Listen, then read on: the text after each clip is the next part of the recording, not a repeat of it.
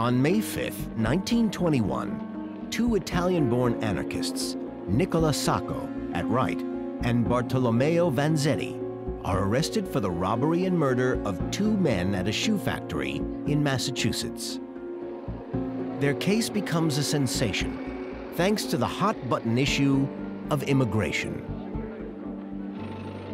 By the 1920s, 4 million Italians have come to live in America.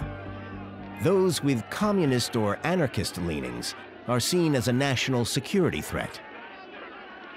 Many have been deported. The crackdown on dangerous immigrants will fuel the extraordinary rise of a young federal agent, J. Edgar Hoover. But the case against Sacco and Vanzetti is flimsy, and many consider them scapegoats. When Judge Webster Thayer sentences both men to death, people are outraged. Thousands take to the streets in protest. As the story spreads, riots erupt nationwide and overseas. First in Paris, Rome, and Milan.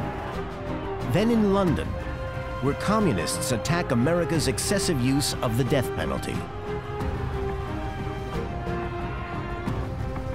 But Thayer holds firm, and despite 6 years of appeals and requests for a retrial, on the 23rd of August, 1927, he sends Sacco and Vanzetti to the electric chair.